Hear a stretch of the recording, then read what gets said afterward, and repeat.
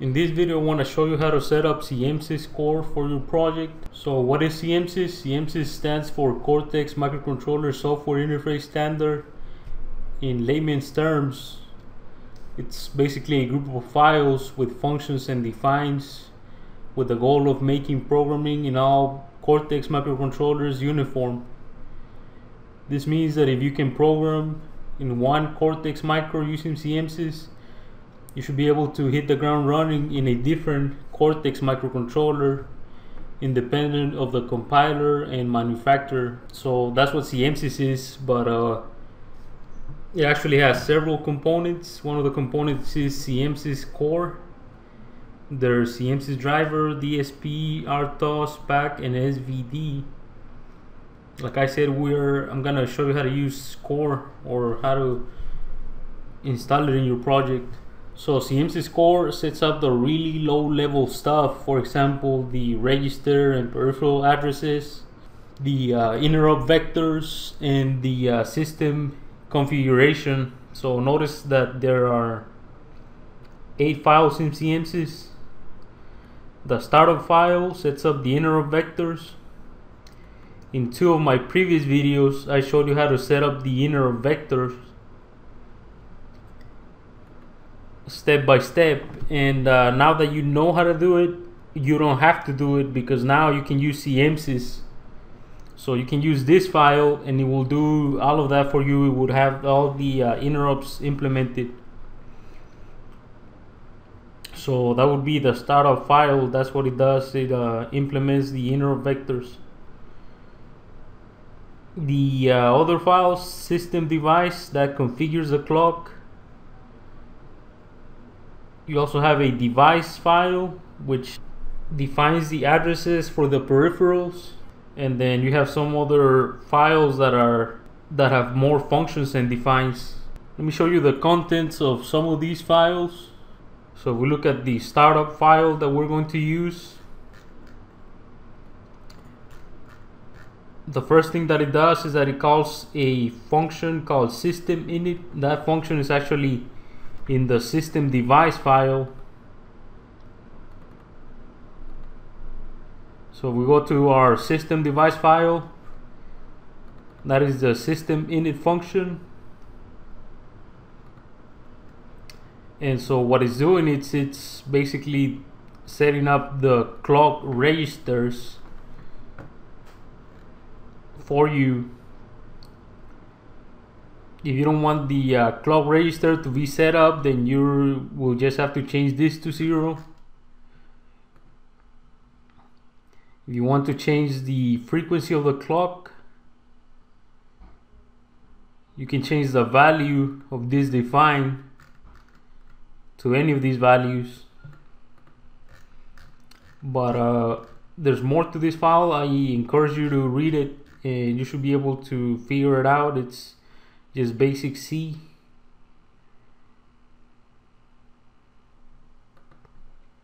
So in the startup file, after this function is called, then the file makes the vector table. So notice that it's not programmed in C like I showed you in my videos. This is actually using assembly. So this is where all the vectors are defined. Remember that we had to do this by hand last time I showed you how to do it. Now with this file you don't have to. Now if a vector that you want to use is not in here, then you can just go ahead and add it the same way that I showed you in my videos. The other file that I want to show you, or actually I already showed you the startup, system device, and system device.h. The other one I want to show you is the device file.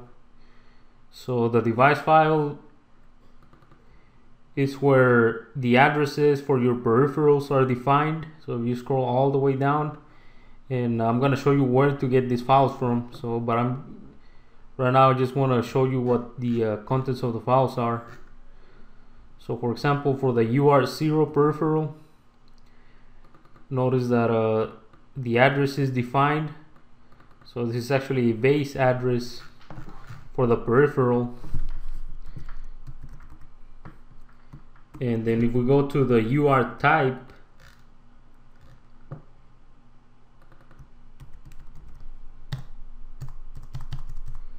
So we go to the URL type data structure.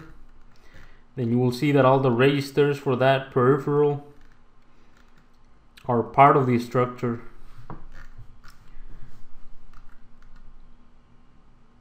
So if you wanted to use the UART0 CTL, then you would just do something like UART0 CTL, and then that would be using this register. A non-CMSIS device file will be something like this. So this is actually provided to you by you can find that online. It's provided to you when you install the development environment, and there's nothing really wrong with this file. The problem is that if you switch to a different microcontroller, to a different Cortex microcontroller, then the syntax may not be the same. But if you implement CMSIS in every one of your projects, then you will be very familiar with the syntax, which is always to have this type of structure for all the peripherals in the board or microcontroller.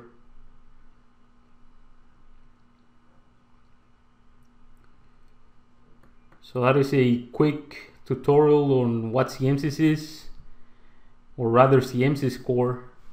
Now let me go ahead and show you how to add these files to your project. So go to this website, click on download CMSIS, click on free download, and then you should have downloaded a folder that has a name similar to this one. Then I want you to go ahead and go inside the CMSIS folder, click on documentation and open the index file, and that should open up a browser window. So in that browser window, click on core, click on template files. CMSIS-CORE is composed of 8 files. The ones in blue are provided to you by the silicon vendor. In our case, that will be Texas Instruments. The files in purple are provided to you by ARM, and they are in the folder that we just downloaded. So to set up these files in your, well, actually, like I said, we have the purple files. Now we need to download the blue files. To do that, I want you to go to this link, click on download, go ahead and download the files. So that's gonna get you a folder that has a name like this one, and then go to inside that folder, go to TI LM4F. So in both of these folders we have the blue files, and notice that they have device inside brackets. That means that the device is your microcontroller. In the case of the Tiva C LaunchPad board and the Stellaris board, that will be the LM4F 120H5QR microcontroller. Or if you're using Tiva C, that will be this will be your device. The problem is that Texas Instruments has not made a CMSIS folder for the TM4C microcontroller, but that's not a problem because it's exactly the same microcontroller as the LM4F. It's just that the name is different.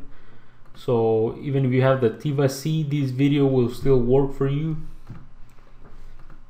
If you have other microcontrollers like a Freescale or an ST, go ahead and Google the same type of, go ahead and Google CMSIS header files for those particular devices. So now that we have all the 8 files that we need, let's go ahead and incorporate them into your project. So this is my project folder that I created using IR, and I named my project CMSIS-CORE. You can name it anything you want.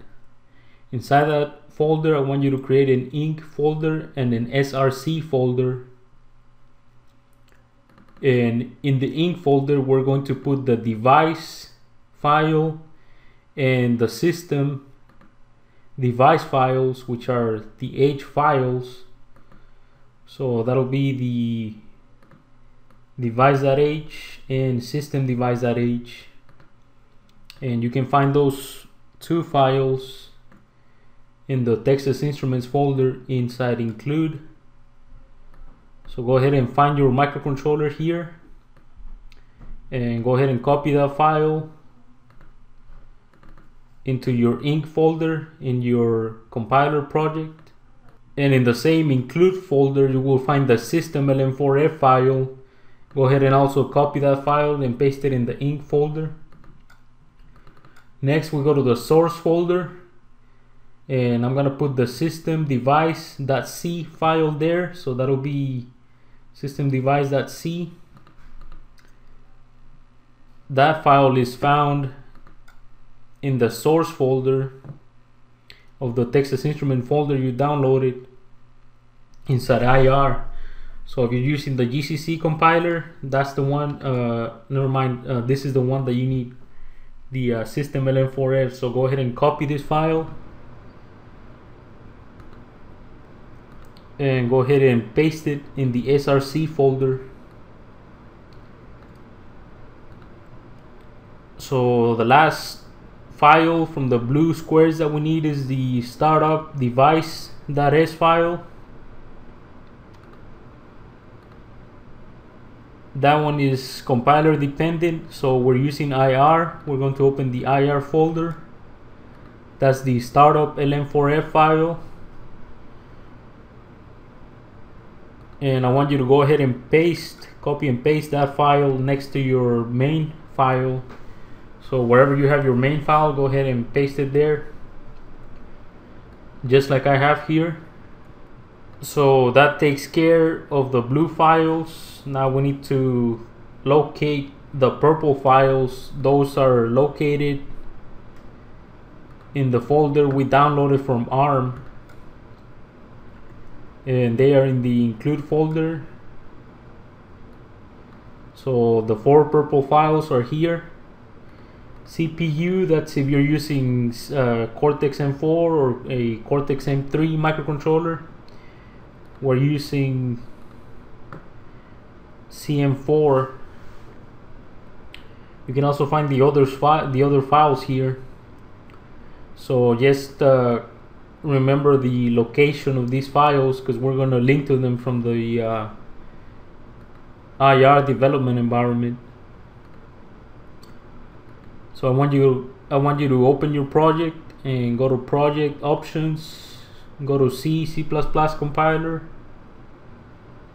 go to your preprocessor tab, and we're going to include the 2 include directories that we have. So this is the one that we created where we put all the some of the blue files, and we're going to also include the folder I just showed you where the purple files are. So those are the 2 paths that you need to put in this menu. Go ahead and click OK. Click OK. Right click on your project name. Go ahead and go to add files, and you're gonna need to add the startup file as well as the system lm4f file. So just like I have here, these 2 files. Go ahead and compile your project. Notice that I get 0 errors but 124 warnings. I actually looked into these warnings and I found out that that is caused because we're using the latest IR development environment, which is 7.10. So what we need to do to get rid of those warnings is add :no root after reorder in the startup file. So go to your startup file, scroll down, and whenever you see reorder, go ahead and add no root. So once you have added no root to each of the lines, go ahead and compile again. So now we get 0 errors and 0 warnings. I want you to go ahead and download the code to your microcontroller. Once your program is running, go to View, Disassembly, scroll all the way to the top, and now notice that all the interrupts have been implemented. So every one of the interrupts that was in my startup file is now in my vector table. So that is definitely a time-saving technique, as opposed to having to do everything we did in these two tutorials. And now imagine starting up with a different microcontroller or even a different compiler, and you might have no idea how to do it from scratch. But now you know that all you have to do is get the CMSIS files and incorporate them into your project. Also, like I mentioned previously, the system init function in the system file should have been executed. So if you check the registers for the clock, they should be set to whatever the frequency is that you selected for your system file.